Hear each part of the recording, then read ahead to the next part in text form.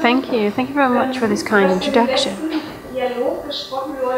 What was said in the last dialogue and about Orlando, I know what this means about different identities. I know this is actually my identity in a publishing house.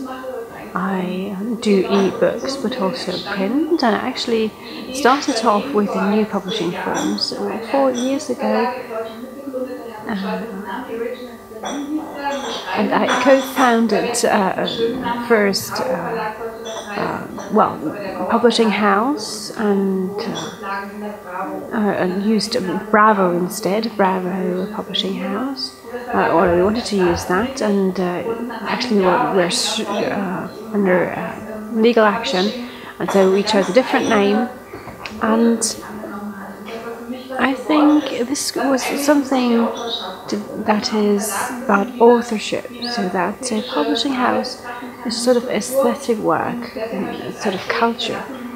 And I started again afresh after 4 years, and also said this is my own name, this is a startup, so it's not something that is to be sold to a group of publishers. This is my work.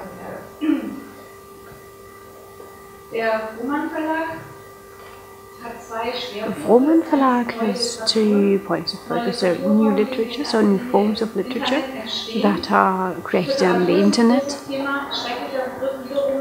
Well, of course, I always use dreadful terms. I think it is also a dreadful term.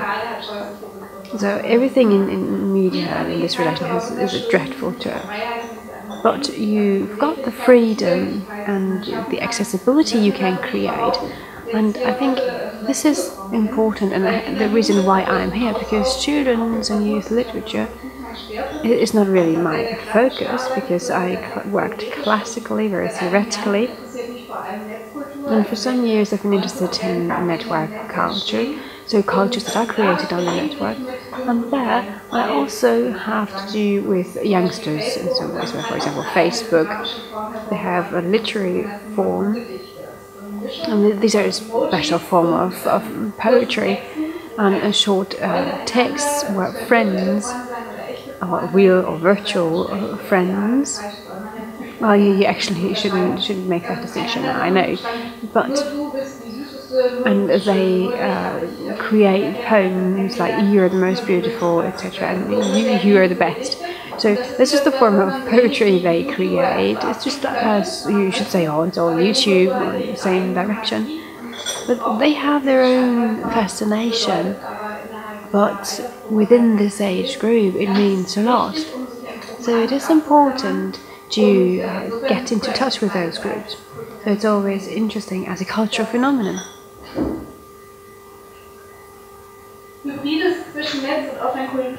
So what is hybrid writing between network and offline cultures brings people together and topics together in a sort of loop.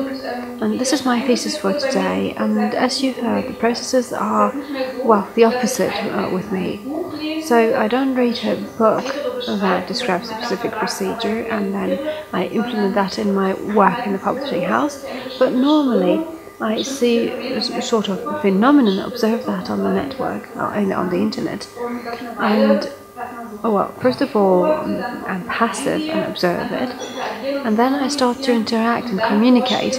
And then I make suggestions how this can be turned into a more concrete project. And then it is either something where you blog something or do an anthology, and then I start with my theories. And the projects I would like to mention today is something I didn't start out with in a theoretical way, but at a specific point I noticed that they can be copied. I think that it makes sense to copy them, and it's a good form of being productive in a sort of teaching way. It's also niche topics that can be covered in this way, and it creates and gives a voice to children and youngsters who so far, according to my opinion, are underrepresented in literature in that case. I start with the topic of 1,000 deaths, so hashtag, of course everything needs a hashtag in the internet. Mid-end last year I started this project. It started out with an idea of myself. At some point in life I wanted to write a literary book, and it was supposed to contain 1,000 short stories on death. So deaths, real deaths that happened, that existed in life, or that it was reported about, so sort of anecdotes. But at some point I noticed it's a very old-fashioned way of doing things, and thinking of a project which doesn't fit me normally, and that I have so many people around me to communicate with. So everyone at some point in life has lost someone, or has to deal with death in a professional way, or looked into it in a methodological way. So there are different ways of dealing with it. So actually we cannot think of death ourselves, we just experience death when death happens to someone else. But there are different facets, cultural facets, and also professional facets, and, well, naive, emotional facets, you would call them. And in particular because we have a sharing culture on the net. So it's not saying we have a big discussion, I'm a professor, I've got a PhD, I teach there, and I am the leader of discourse. No, in particular with phenomena that are difficult to explain rationally, there is a whole range of facets available.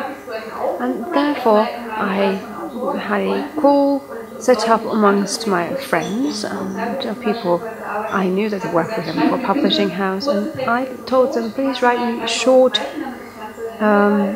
text about death, 3,000 characters, and 1,000 deaths. That was the title. Not I wanted to have 1,000 texts about death in the end. So writing about 1,000 deaths, that was the title. This was the outline. I've got about 600 so far after roughly a year. And I wanted to publish this as an e-book and have different versions published, because this, I knew, was a project that I could work on for 10 years and publish a thick book in the end. But I think more interesting it would be to publish it in stages and show the tenseness of the work. You can work on an open ebook, so you might have empty containers, but it's not always closed forever. It's also a culture of fear for many people, that they say, oh, well, this is a book and I rely on that book and I quote the book, and the next version you find something else. And I didn't even know of that it was changed.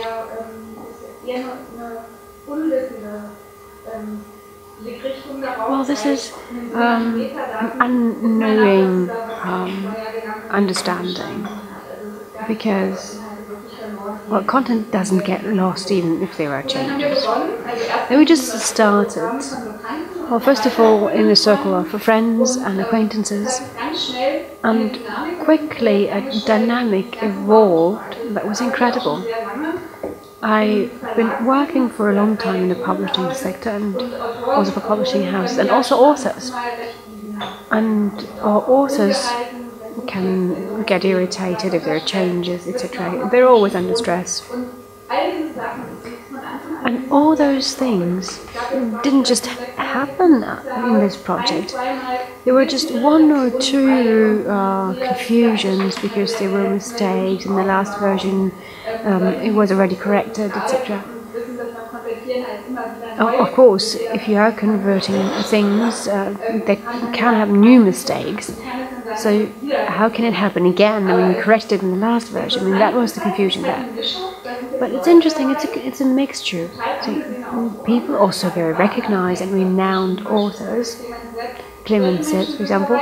So these are the people involved, but also very unknown authors. For example, this is the balance that was created. So we have professional and trained authors that are represented, and on the other hand, you've got people who just want to write. And due to self-publishing, they can also publish that. And this project just leveled that out. I don't say, of course, I want to have big names as well. I'm pleased to have them because this also creates an awareness for the project. But those known authors don't behave as usual in their interaction with publishing houses. We also have other projects, and there's a different communication that we have with each other. And this is what gives me the first feeling that if we talk about those last questions, not about rationale, but with emotions, then there people get away of their social niche and social corners. They're more relaxed and more accessible and find their way into larger groups, and we can create great projects.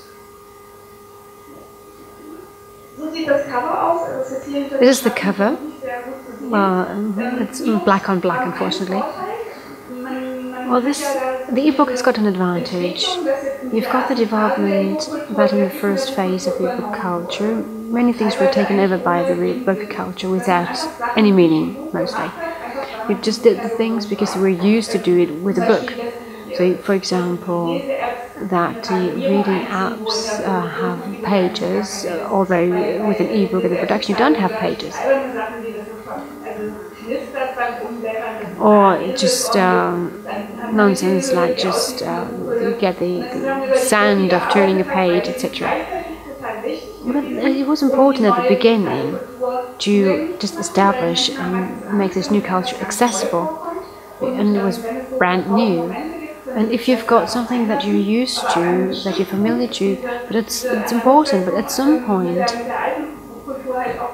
you also have to detach yourself from the old culture, because you've got the problem to get away from that and prevent yourself from thinking that the ebook is just a copy of a real book. So you can do things with an ebook that are just not possible with a normal book. In particular, you can risk things. For example, what I risked here, 1,000 deaths. I mean, this is just time of life that I risked here. But this is actually important. I just was able to risk that. I was not there with thousands and thousands of printing costs.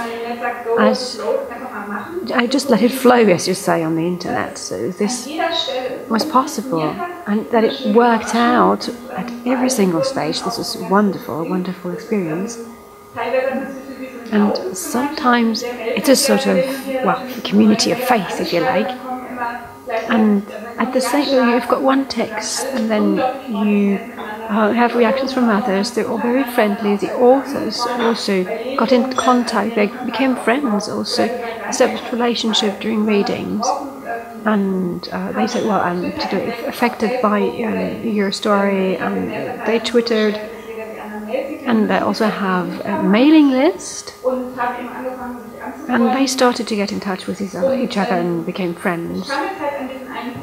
And it all brought me to the one point where I said, well, this is the number of authors of those taking part in the project, so it's a whole bunch of names. And you have to imagine that every single one of those participants has a different story to tell. The ratio of applications, well, normally it's like if I ask people to take part, it's 1/3 say I don't have time, 1/3 say no directly, and 1/3 say yes, I take part. But here it was just 2 refusals that I got, and the others all took part. They were part of it immediately. Well, for example, we just heard about the traumatized young children. Well, of course, we didn't experience death and torture, but death can also be difficult to cope. And it is difficult to deal with that topic also when you talk to people. And for example, if I talk to someone and she said, well, I've just lost my father, for example, then I said immediately, no, just get over that first, and then we talk about that again. And I wouldn't have asked if I had known. For example, some start to cry when they read the new version, and many try to put everything into the text to cope with the matter. But it's also a gratefulness of the experience, and I also am grateful to started the project. Well, reading that and correcting the text is difficult. To read, well, 1,000 texts about death is not so easy, but I found a position for myself. I'm just a membrane filter, and I let it go through, and I'm looking at it from a distance. So this is a functional distance, so to speak. But I can let it go again when it is published, because otherwise it would be difficult.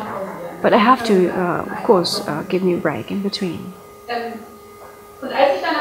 But through that year, when I had the 1 year experience, I said, well, no one told me, well, this was a nightmare, if I had known I wouldn't have taken part, etc. And I also worked in New Havens with video testimonials. There I learned that you shouldn't push for someone to tell you something or tell you their story. You, of course, can offer to come to someone to record the story, but you shouldn't push someone to tell it. And I just invited people to take part, but I wasn't pushy. I didn't say, yes, hey, you just have to remind you wanted to write something. No, stop immediately if people are hesitating. But in this quite extensive experience, in this larger group of authors from different fields of backgrounds and different literary background, I noticed that I could even dare, and for the book I would love to dare. Well, the original idea was a multifaceted picture of what death actually is in our society.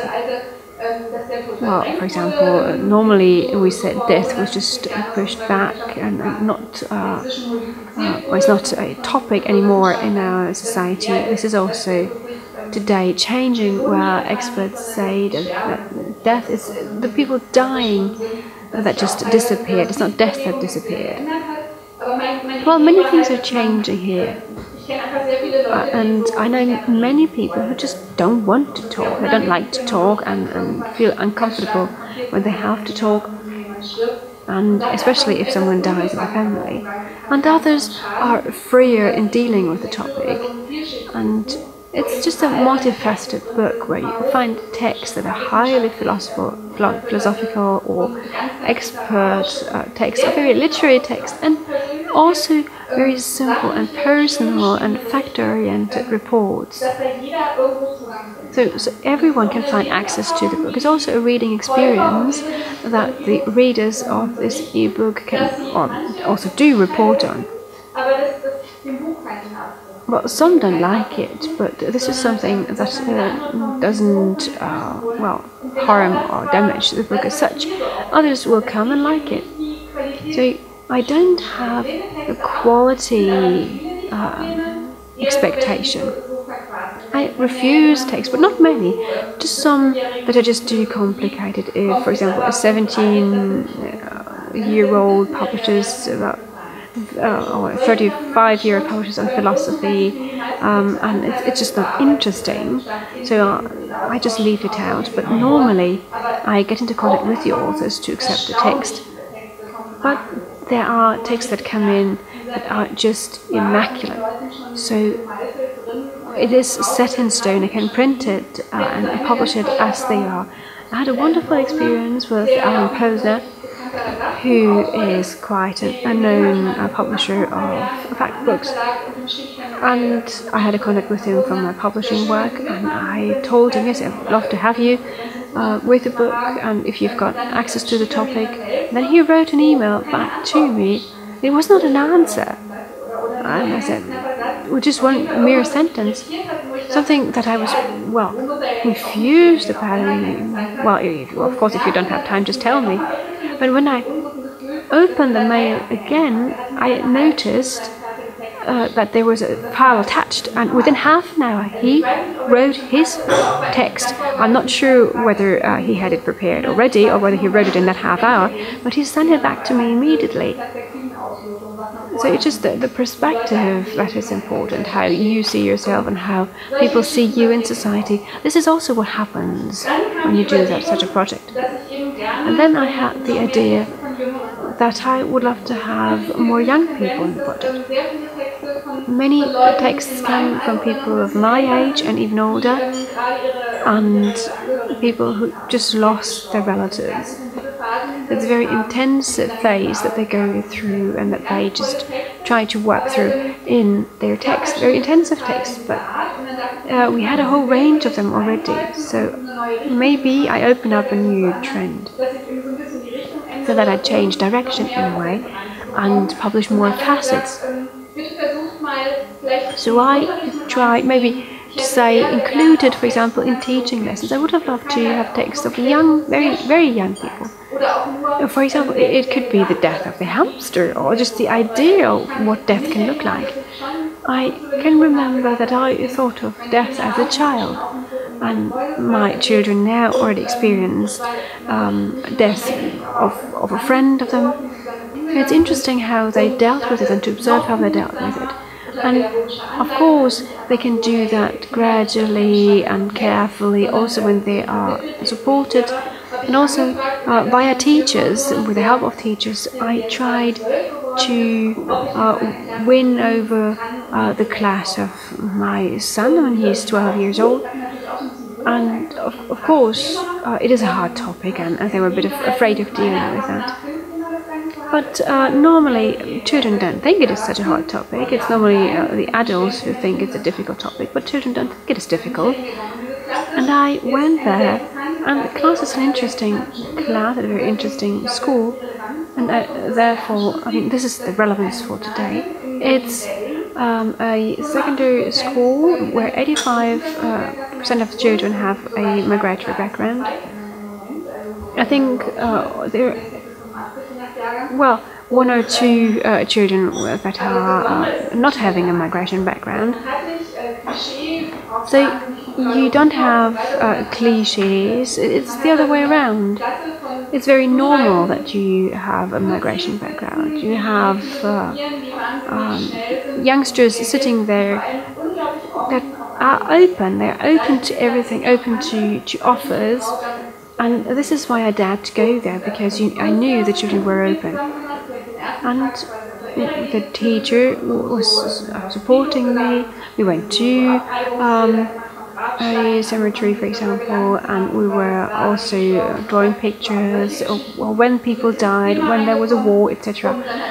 And then the next day I also talked about death a little bit, so funerals and the way of mourning around the world. And then I asked them, and again telling them, if you've got a good feeling, I don't want to force you, I don't want to push you, if you don't want to do it, you can take another form.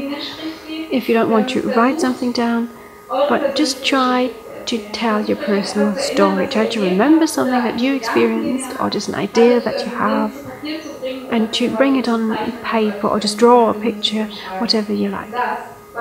And this was absolutely impressive. This is a press review about 1,000 deaths.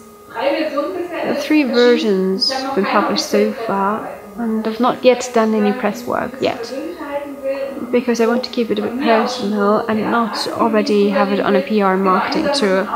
And I have to add one thing, which also is part of everyone taking part. We will donate every income to a children's hospital. So, well, of course it wouldn't make sense otherwise. With so many authors, we would get 0.23 cents per author as income. But we all donate it to a hospital, children's hospital. Well, it's also on Twitter, and we also have quite an attention already in the news. We have already quite an attention, and well, in the end, if there's a print version, then of course we have it in the classic reviews. But at the moment, I don't know how to actually deal with it properly at the moment. Ja, das ist der erste Text von Eisner. Mir ist es selber passiert. Mein Opa ist gestorben. Ich habe seine kalte Leiche gesehen und angefasst. Das ist kein schönes Erlebnis, wenn der erste Tote, den man sieht, der eigene Opa ist. Meine ganze Familie stand im Krankenhaus neben seiner Leiche. Es fühlte sich schon etwas komisch an, neben dem Toten, aber eigentlich war mein Opa ja schon ganz woanders. Deshalb habe ich mir seinen Körper auch hohl vorgestellt. Man kann es nicht beschreiben. Der Tote wird blass und kalt, ein anderer Mensch, den man davor nicht kannte. Mein Opa musste noch eine lange Reise machen, bevor er begraben wurde. Er wurde in ein Kühlfach geschoben und da wartete er ein paar Tage, bis man ihn in die Moschee brachte. Da konnte ich ihn das letzte Mal sehen. In der Moschee beteten alle vor seinem Sarg und dann begann schon die Reise in die Türkei. Alle seine Kinder sind mitgeflogen, um ihn in seiner Heimatstadt zu begraben und dort von ihm Abschied zu nehmen. Zum Schluss kam er dahin, wo alle Menschen hingehören, in die Erde. Meine Familie war erleichtert, nachdem sie ihn begraben hatten, weil er nun in Ruhe schlafen kann. So we had this first text, and whenever we read it out, it was great. I have to take care of myself that I don't start crying. It was really great how to see how the classes also reacted and how they were activated, how the children between each other really had a good feeling among each other. There was nobody too shy. There was one really who completely shied away because he had somebody in his family who had just died, and he had written a text that was kind of more abstract, but I told him, try and rewrite this text if you can start already to talk about these feelings. And that's when he started fainting, because I pushed that child too hard and he had to get outside and started crying again, and said then that he was happy that I started dealing with him about this. This is about a Muslim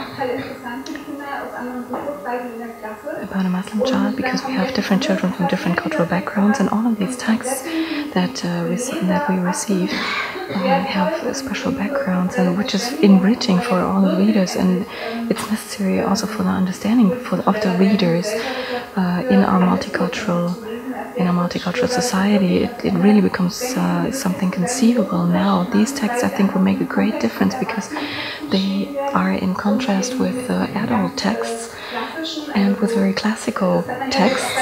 We saw that already in the debate about the help for refugees, when people start talking about their grandma that came from Pomerania, and we were also refugees and had to flee.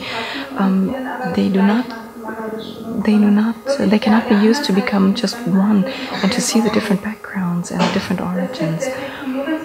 This is a text by Lawrence, my son. It's way too long, of course, but I can give you that later on if you're interested. He wrote in a more philosophical way, and then at a certain point he referred and tried to refer to this very personal experience, because he writes the text that is furthest away from religion. We are very idealistic at home, and the others, they were very much motivated religiously. The other texts that we received, and that created a much more proximity, because we can say that we then started talking about Islam, for example. We started about different details, the value system. If you are feasting in front of other children, that kind of created an association to computer games in me. It was not only about death. There was a huge closeness, a huge proximity among us and the children. And of course, things have been tried before to be integrated into the classrooms, but they didn't manage to do that. But we did with our text. This was the text by Debetül. It's also too long, but I'll read it. We have no translation. War gerade 8 Jahre alt und konnte es nicht akzeptieren, dass er weg war. Und das alles wegen dieser Zigaretten. Das letzte auf der Welt, was ich empfehlen könnte. Bei seiner Beerdigung hatte mir mein Vater versprochen, dass ich ihn ein letztes Mal sehen darf. Doch die Menschen, die ihn wuschen, haben mich weggescheucht. Because girls and women cannot take part in these. That was a detail that we didn't know about before, about a Muslim funeral, that a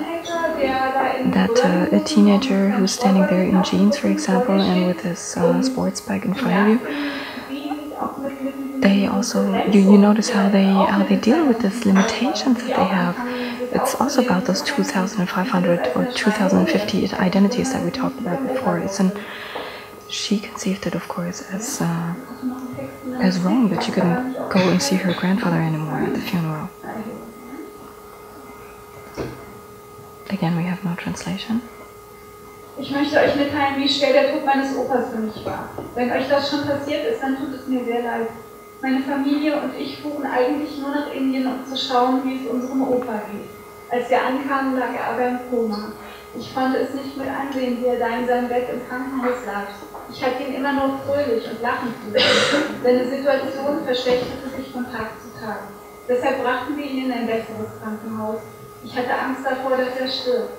Weil wenn man jemanden verliert, kommt derjenige nicht zurück. Er lag fast 3 Wochen im Koma.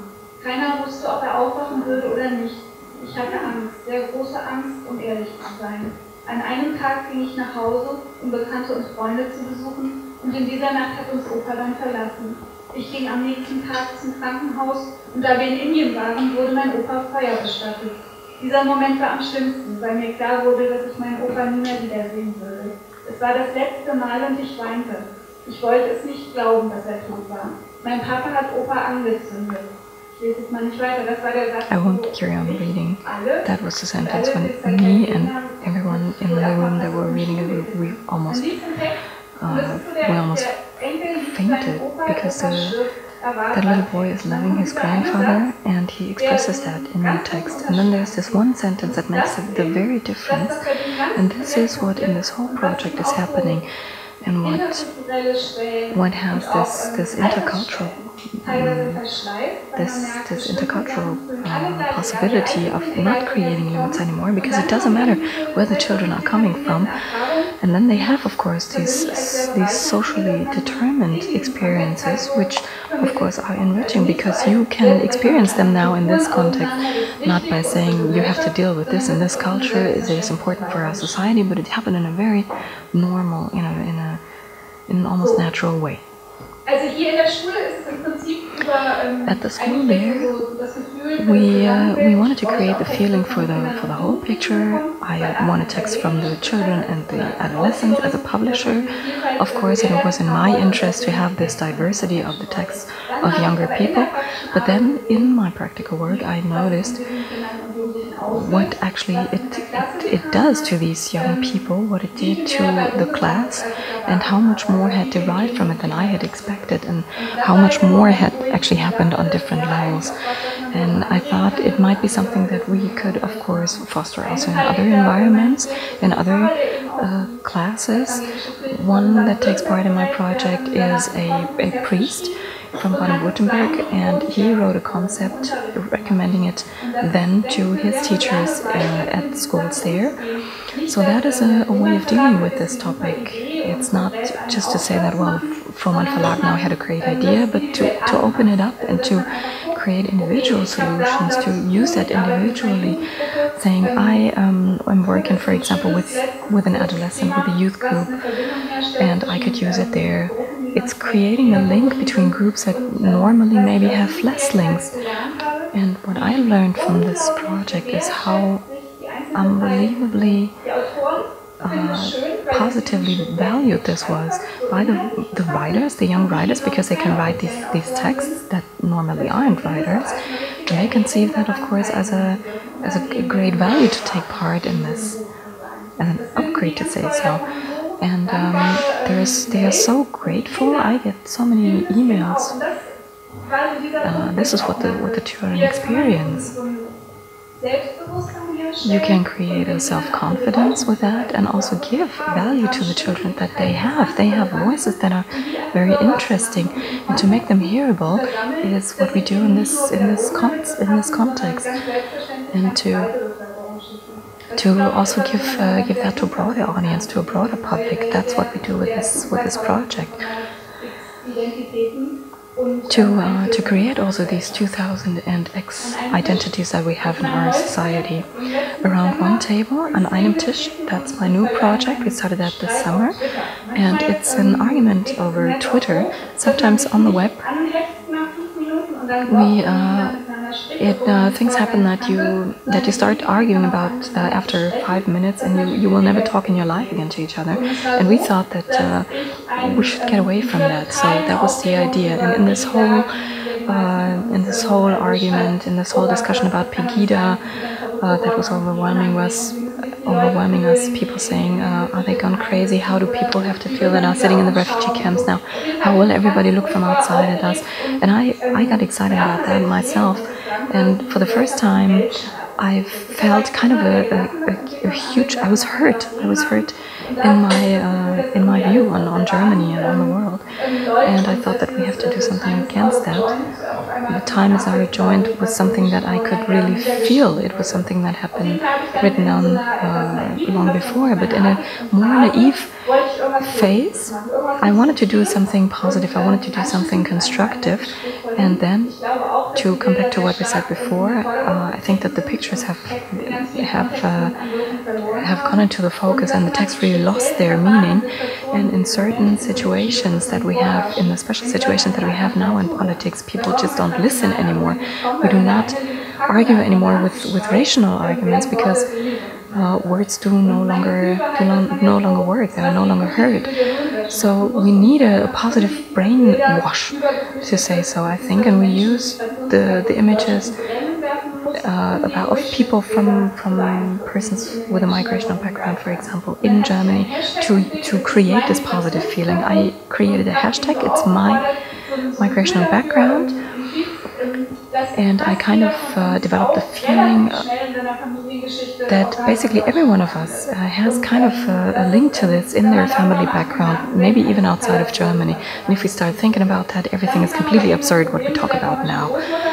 So you have a problem with your grandma from Pomerania, like we mentioned before, for example. All that became just one. And a cultural expert from Berlin who's living in Sweden now, she sent a reply on Twitter which was very bad, that she felt it very naive and was completely mad about that. And I started to talk to her. I started emailing with her, and then I emptied that hashtag, and we really started a discussion, a conversation on the web. And we tried to figure out what could we do which would be more positive, because in all of these actions that we take now at the moment, there are things that are patronized, that are categorized, that you start talking for the refugees, the poor refugees. They've gone through so many bad things, and I make this my issue now. And there are a lot of things in the newspapers about what is going wrong, the bad politicians, and so on. But it would be much more important now to start taking the people behind these statistics out, to listen to their stories. This is what is happening now over the last few weeks, but the movement at the beginning was very different. There were just the refugees, and we had those very superficial reports in the press. So we thought about what we could do. We would address adolescents and children from families that had just come a couple of months ago or maybe a year ago, to bring them together in very small groups of just 2 children or adolescents in events with, let's say, 2 writers that had families with a migratory background that had come for a very long time ago to Germany. There are many writers now that are very famous nowadays that came, for example, with their families in the 80s, after the Balkan War as well. And our idea was that it could possibly be easiest for them to say what else can we do apart from any charity or other nice project, but really get into a discussion, really get into a debate that does not project all the time, that does not, that does also render different perspectives onto things, that can make the difference, that can share this experience, but in the same time is much more, has become much more integrated, a citizen of Germany. And very easily we felt that the people that had come earlier to Germany as refugees, that have a good life now in Germany, are driven, actually driven by the necessity to help. We met one young man that was at our first event, Hamid, who came from a 14-headed Lebanese family, and he says that even if he was quite an angry boy during his youth, he actually had a great childhood in Germany and feels very grateful of how his family was integrated and welcomed. And he's doing something now. He got to know by happenstance about this refugee camp in Calais, which kind of was created autonomously, which has no support whatsoever, and there's a few thousand people there. And he's driving there with a truck from Berlin full of donations over there. And he says he is the one that really can enter that. He's not a journalist of the Frankfurter Allgemeine, for example, with a strange intention behind. He's just a guy. And he actually has the street credibility to let him in there, and that they started talking to him, and he started telling us the stories from this refugee camp. He created a blog. This is how we got to know him, and we noticed that this is actually what we had thought before, that people do not really have the desire to be like the refugees. They want to have normality. They want to be spoken to. They want to accompany other people. They want to work here, and this is what they want. This is their desires. The first dinner that we had was with a person that started their escape from Syria 8 months ago. And then Anna Dushima, for example, she's working for a BuzzFeed. She's just a cool journalist coming from Rwanda, and there survived the genocide. Part of her family couldn't, but her mother escaped with her and her sisters. She was one of the organizers there, and Maria Müller, who also writes a lot about this subject. So we had this first evening in Berlin.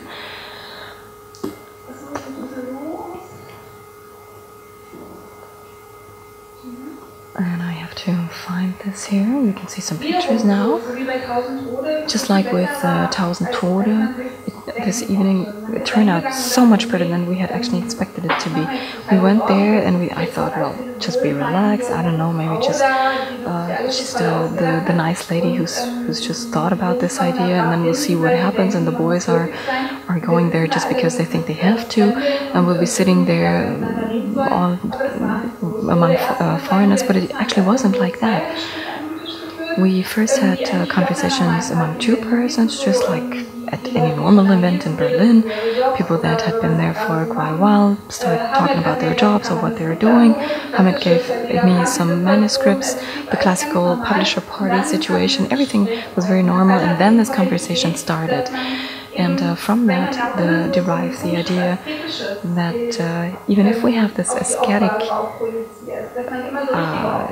picture of victims, and we actually do not like to hear that they had a normal life and just left because of war, and then before even were on Facebook, had trendy clothes and even money for the smuggler, as if that would make a difference in the end. When the people arrive here with a trauma. So Hamid was speaking Arabian, which was which was positive, of course, and Iren had just arrived a couple of months ago. And even if always when language is the problem, you go somewhere, you have these great ideas, but language just turns out to be a problem. Then of course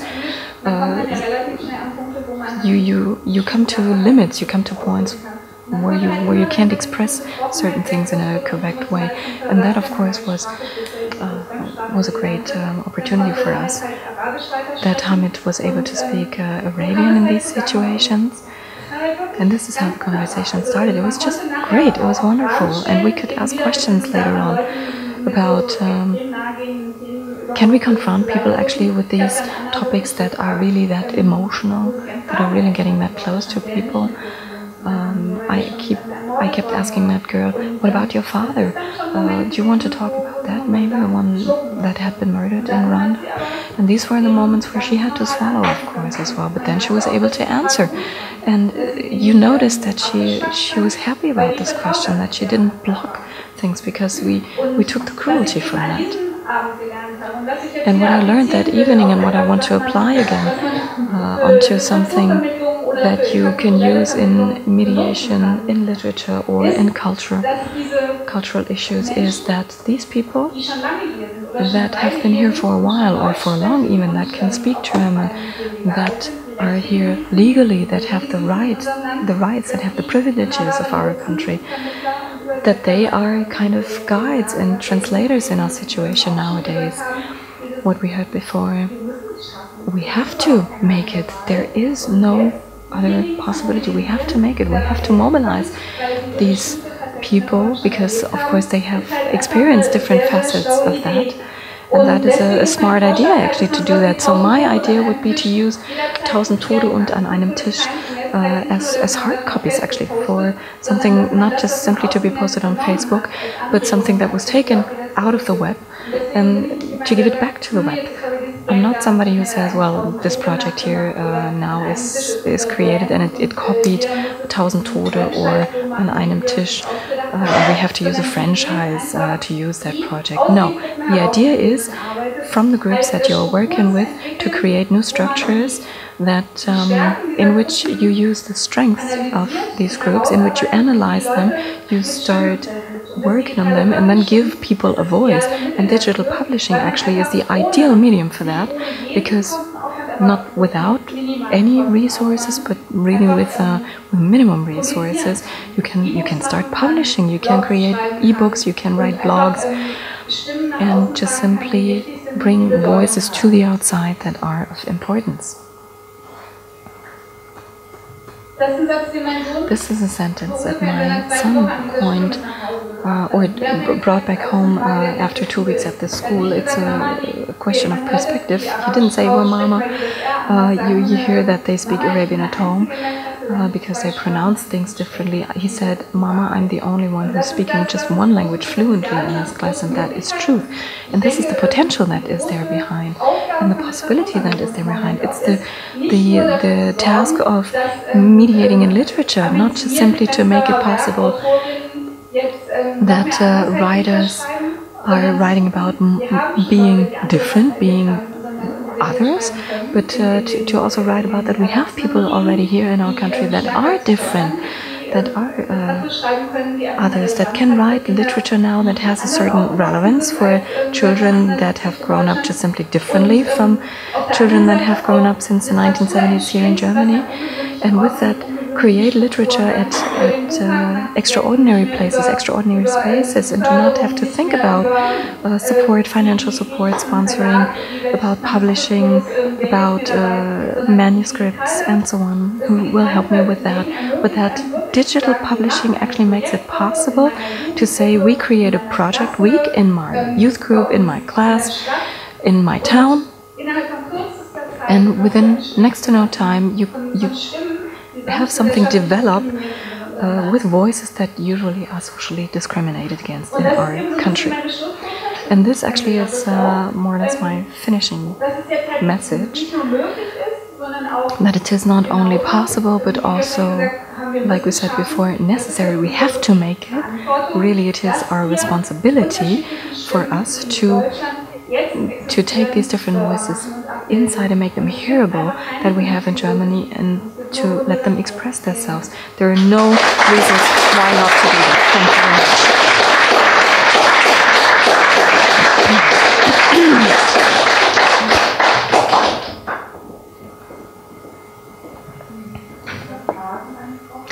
Are there any questions to Ms. Frohmann?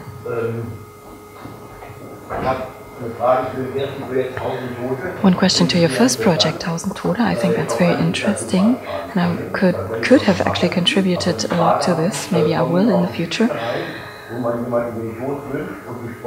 Are there maybe sometimes stories coming in whom you wish actually death to? Please take the microphone to answer. Yes. Well, there is one of these stories inside, and this is what I like so much about it, because after a short time, you have been so relaxed emotionally, and you leave out these classic moralistic ideas, and then there comes one story that says, well, my ex-boyfriend died. He didn't even have the feeling like to say goodbye to me. Things like that come in. And then in another version, for example, somebody said, there was a change in my professional life, and I think I want to use my Twitter name in this. So there are changes also in this context that are created. People that have written texts that are more of a protest, they have to stand against a lot of things, of course, as well. In this huge community, in this huge group, there is a lot of, sometimes also nonsense, right, of things. But I think that this diversity makes it so great, makes it so fruitful.